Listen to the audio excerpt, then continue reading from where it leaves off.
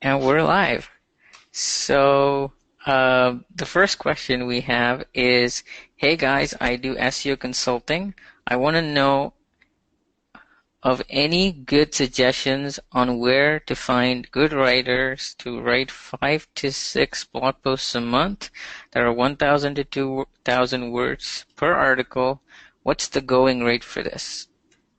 Sure, you ideally want to write 2,000 word articles. 1,000 is a bit on the short end. The average post that ranks on page one of Google is roughly 2,200 words. So when you write 1,000 word blog posts, it's harder to get a ranking because it's not about just word length, it's about thoroughness, and it's hard to make really short articles super thorough. So for that reason, I would recommend writing 2,000 plus word articles. And as for where to get them, I would check out jobs.problogger.net. You can get tons of amazing writers for there, and they're quite affordable, right? You can end up getting a really good writer for somewhere between $100 to $200 a post, and you're probably more so looking at the $200 range for a 2,200 word blog post. Now, when you get these writers, and if you want high quality, you need to give them some rules. So the first rule is make them write in a conversational tone. If they use the words you and I, you're better off than if they don't use those words, because then it won't seem as a conversation. Second, their paragraph shouldn't be longer than 5 or 6 lines. If they're longer than that, it makes it hard to skim. Third, they need to use subheadings. And again, this just makes it easier to skim. Also gives you more opportunities to place in keywords. Fourth, they need to wrap up the post with a conclusion. And fifth, they need to end the post with a question, because the question creates more comments. And going back to the conclusion, a lot of people scroll down when they first land on a blog post, read the conclusion, and then scroll back up and see if they want to read the rest of the post.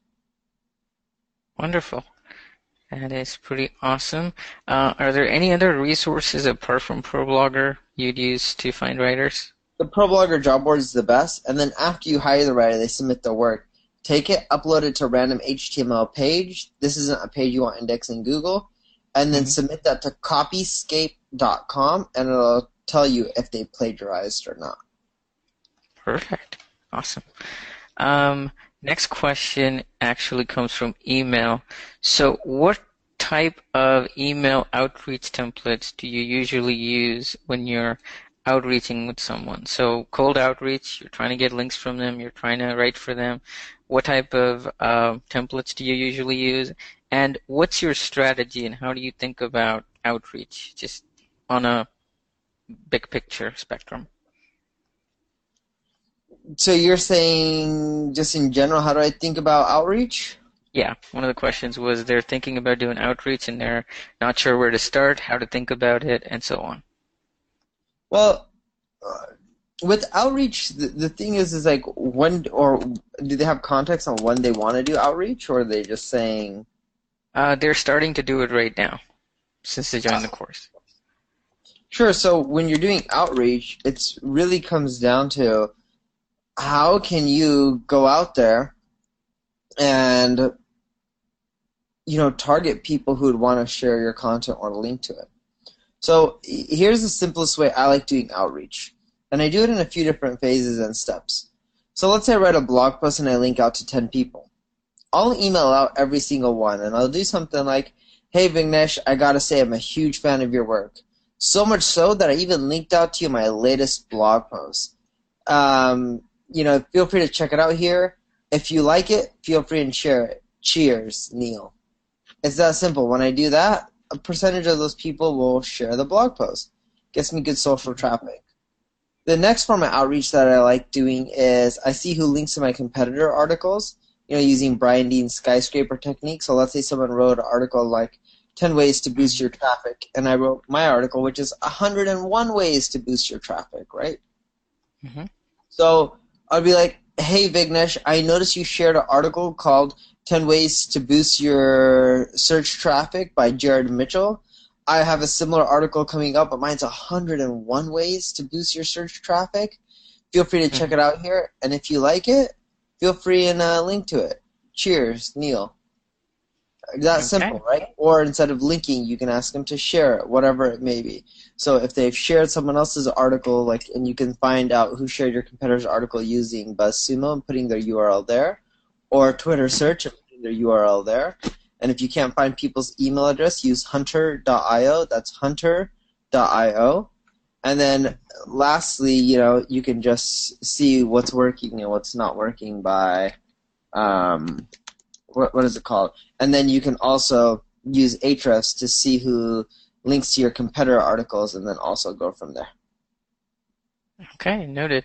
Well, one more question that it was in the same email was they were wondering response times and response rates in terms of, so if they email out 100 people, how many people do you expect to reply? How many people do you say would link to you? And how You many should of those would turn into? Mhm. links wise, you should get at least like 4 or 5% linking to you. Response rates, you should get well above 10 to 20%. Social shares, you should get above 10% sharing your content. Awesome. Awesome. Thank you, Neil.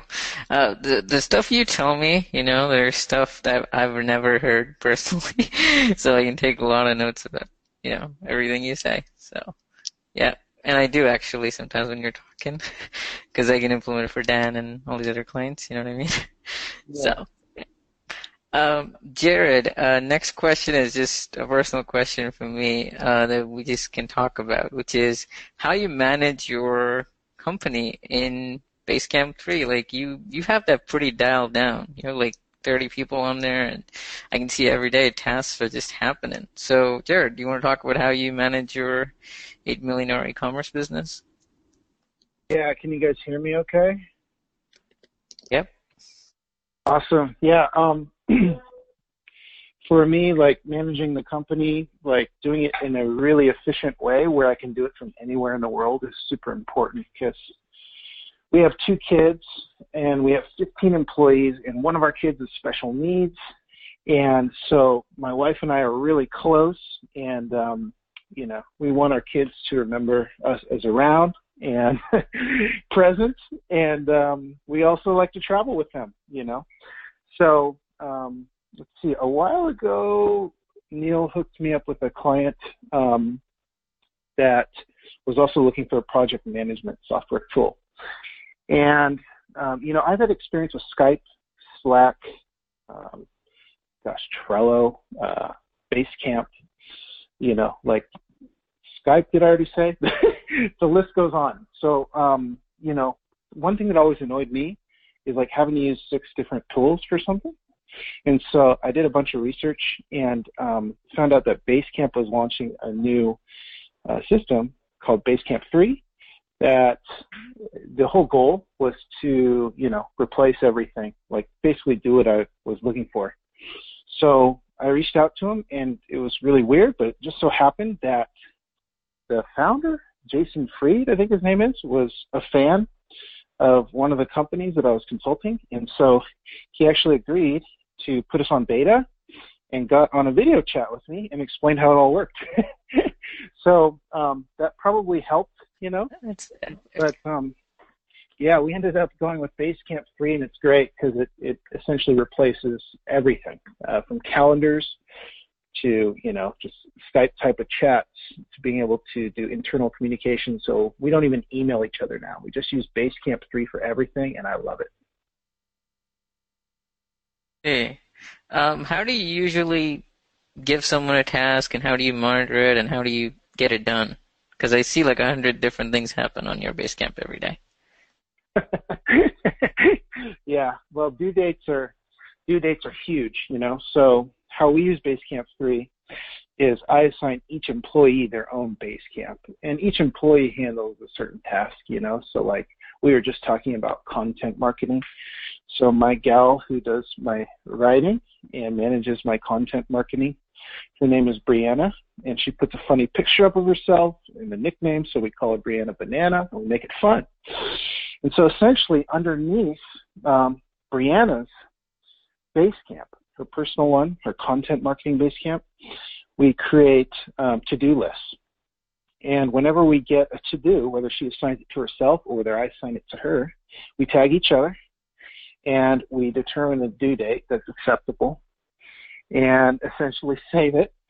And basically, Basecamp gives her a report as an employee of when tasks are due, so she can go onto the system every day and see, what's coming up, what she needs to finish. And I, as an admin, can actually go in and do a report that's kind of like shows me everything like that's due from all of my employees, kind of like you saw, Vignesh. So there's like 100 things each day. But it's the best way that I've found. I mean, maybe Neil knows of something better, but it's the best way that I've found to manage my staff at this size at this time. Awesome. Neil, a question for you next then. So what is your, because SEO is complex and there's hundreds of moving parts and, a lot of things need to be done on a day-to-day basis. So how do you manage it? And what tool do you use and how do you go about doing it? Can you repeat it, Vignesh? Question was, SEO is complex and there's hundreds of different things that need to happen, everything from checking ranks, like checking positions and this, that, and the other, and checking links and checking pretty much a lot of different things, and you have so many different businesses and different websites that you manage. How do you do all of it, just from an SEO perspective? Well, it seems overwhelming at first, but as you do anything for a while, you get better at it and you learn how to streamline it. And I also have help, right? We have like so many people within our company. But the big thing is like you don't do everything. And that's a misconception. Everyone thinks you do everything, but you really don't. You pick, on a daily basis, I break them down into tasks. What are the 1 or 2 tasks that I can do for just today that'll help impact the business? And that's how I break everything down. It's just pretty much based on daily tasks. Okay, awesome. That's pretty epic. And I know that you and David were working on Trello. Is that your preferred method of managing content? It's David's method. I myself don't log into Trello, but David does. So it works really well for him, and I've seen it. It's very streamlined. I see. Okay. Another question that also came through like a couple days ago, actually, on private chat was, what's the most valuable content marketing lesson that you've ever learned just by doing this for so many years? Quantity wins. If you look at the people who write the best quality content, they may have more loyal readers, but the people who write in quantity tend to get the most traffic and generate the most income. It doesn't matter if the quantity is mediocre, quantity always wins. I see. Okay, that is really amazing to hear. Next question is just something that I was thinking about and Jared was thinking about. What are some experiments that you're running right now that you'd be willing to share with us? Sure. So I tested out an experiment where I removed the video from the Neil Patel homepage, and that increased my conversions by a bit more than 28%. It's kind of crazy, thinking that video and explaining what you can do can hurt the conversion rates. I've been testing breaking up form fields based on like multiple steps. So I've always told people, hey, 2-step form fields increase your conversions by 10%. But now I'm trying like 3 or 4-step form fields, and I'm finding that to increase conversions even more, which is kind of cool. So those are the main tests that I'm running. I don't have significance on the last tests on the form fields. So far, it's looking like it'll be like a 15-16% increase, but it's not statistically significant. Right now, it's a 90+% lift, it's a 90% plus statistical significance, but I need it to hit 99% before I can call it a winner. I see. How long do you run a test usually? I run tests for at least 1 week. And the reason being is Sundays aren't the same as Mondays, etc., right? Nights aren't the same as mornings. So you need at least 1 full week so you can get every day in the week in there. I make sure there's at least 100 conversions per variation. And I make sure that the winner has a 99% statistical significance. If it doesn't, then it could change and the lift may not be a lift. Okay, amazing. Jared, you had also Skyped me about the tests you were running. Do you want to share some of those? Yeah, sure. My tests are mostly econ related, So for those of you who are selling things over a shopping cart, these would probably apply a little bit more to you. Let's see. So I love testing. I got super into it after I saw Mr. Neil Patel speak at an Optimizely conference for the first time. And let's see. I think the most profitable test we've ever run was we were able to set up a test on our cart checkout page where for years we had always offered free shipping on all orders. And as soon as we started doing that, and I highly recommend that, or at least starting your business that way, it always increases conversion. But we came to a point where we'd reach a certain size where we really were diving into our numbers, and we determined that orders under $25 were not that profitable for us and kind of just spinning our wheels. So we decided to run a test where we forced half of our traffic to pay for shipping if the order was under $25. And so what was really cool is actually the portion of the traffic that was paying for their shipping, it actually won out. It increased our conversion rate and increased our average order size. So it was kind of weird, but now we charge shipping on orders that are under $25, and that was a huge victory for us because essentially it raised our average order size, but also we're making money on those orders that are under $25 now. So that was pretty cool. And then another big one for us, actually for any e-commerce cart, if you've never tested your add to cart button color or add to bag, you can even test the verbiage and the design of it. I mean, I'd do so right away. The test is a little tricky to set up, but I've never run a test before that I didn't get clear results, and it was so weird, but for whatever reason, red, which generally is like the worst color to use for an add to cart button, won out for my company, and it increased our conversion rate quite a bit. So I could talk all day about tests that we've ran or we're running, but I think those are two that pop out for me right off the bat. Awesome, Jared. Thank you for sharing. Jared, would you like to ask the question I put on Hangout for you real quick to Neil? Because I think we were going to ask him that. Yeah, sure. Let's see. So this comes from one of our clients, Neil, and let's see here. Basically, he says, and this guy has some pretty good rankings for some pretty big keywords, I'd say, and he's been around a while. But his question is, any idea why his top 3 or top 4 through 10 positions would sort of contract over the last 3 to 5 months? Their indexation has grown considerably. Like they've done a lot more content, built out a lot more pages, grown as a website. So he's wondering, is Google just refactoring things, or are all the new pages that he's building possibly diluting, his top rankings?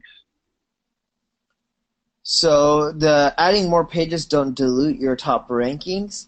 There's something that's causing your rankings to fluctuate and change. In many cases, it can be things like your top competitors building more links, or them increasing how many brand signals that people are getting, right? Because they look at things like that. Like sometimes people with more brand signals do better. What you have to end up seeing is what are your other players doing that you're not doing. So I would take all of their URLs, put them into Ahrefs, and see if they're getting more backlinks. If they are, that could be a reason. If they're not, then you need to look at, all right, have they been updating their content? If they haven't, then, why are your rankings dropping? And usually, from everything that I've tested, it has to deal with people just not having their content as thorough because Google making, changes on the content end. Or it also has to deal with brand queries in which other more people are searching for your competitor's brand name, and that really drastically helps boost rankings. Awesome. Thank you. That's great. That is awesome. Um, One thing that I can say about their competitors are putting out content every three articles a day is on average what they're putting out. The client right here is putting out an article every day now, so 30 articles a month, give or take. Got it. Yeah, it has an impact, right? It's just a question of, well, it's not even about content. So if you put out a lot of content, your rankings go up, but your rankings go up like in 6 to 12 months from that content. But the big Mhm. thing is like, are you getting social shares? Are you getting brand recognition? I found that brand queries, like people start typing in your brand name, impacts rankings more than anything else, by far. I see. I see. Awesome. We also have like two more questions that are completely relevant to what we're talking about with the customers. So there have been some queries about on the Facebook group. Some people have sent us questions like, now that I'm in the course, my website's outdated. Uh, what are things I should be doing? Should I redesign my website? How am I supposed to approach it? So that was a question that You don't came redesign. through Yeah, often. you don't want to redesign your website. You want to continually make tweaks because then you can A/B test them. If you have very little traffic, sure, you can redesign your website, but don't redesign it based on what you want. Redesign it based on user feedback and surveying because the moment you make a design based on what you think looks cool or any of that, your numbers can just tank. And that's why I prefer making tweaks and continually A/B testing. And then eventually I end up with the new design, right? Because all those changes add up. Hmm, I see. So continually changing a couple percentage points every week, and then over a couple month period, that adds up into a new design. Exactly. Awesome. Another question that came through was, I'm brand new and I am starting from a pretty much new domain. What's the best advice I can get for building brand authority and increasing my rankings? So the best way is to create content on social media. What I found is social media increases brand awareness more than anything else. So you want to end up creating content, like blog posts that people want to share on the social web, like ultimate guides, quotes with, your brand name on them. It's anything that just has your brand name out there and seeing it multiple times. Think about like Nike. Nike's not going out there and just being like, hey, everyone, Google Nike. They just have so many TV commercials and so many athletes wearing their stuff. It's just built up their brand awareness over the years. I see. Um, does working with influencers help or aid in that realm? Like when you're just getting started, like tagging on along with an influencer to kind of create content, is that a good Yeah, strategy, you'd say? that's a great strategy as well. The problem with influencer marketing is it's getting more and more expensive, but yeah, it does definitely work. Hey, that's pretty much all the questions we had by email and by chat and pretty much in the last couple of weeks. The only one is just a follow-up to the other one, which is if I've actually changed my website and I've lost the majority of my traffic due to some reason, what's the best advice I can get in terms of getting my rankings back, such as I've been hit with the Panda update or I've just changed something that I shouldn't and then rankings drop? Like, what is the best advice we can give someone to get that back, you'd say? So you lost rankings from like a penalty and you're figuring out how to recover? Mm-hmm. So you Google Moz algo change. It has a list. See the exact date in which your traffic dropped. When your traffic dropped during that date, look what that update was. They have a brief description. And let's say if it was a link update, then go through your links and disavow the junk ones. If it's a content update, then go through all your content and try to improve the quality, right? So you just want to go through them order by order, and then just reverse what the algo change was. But you have to first figure out why you got hit. Awesome. Awesome. And usually it takes a couple months to regain the traffic you'd say right now? That's correct. It takes 2 to 3 months. Awesome. That's pretty much all the questions I had. I don't think we have any more questions from the audience yet. So, yeah, that's pretty much all we have for today then. Sounds good. The group in the meantime. Okay, thank you guys. We'll see you soon.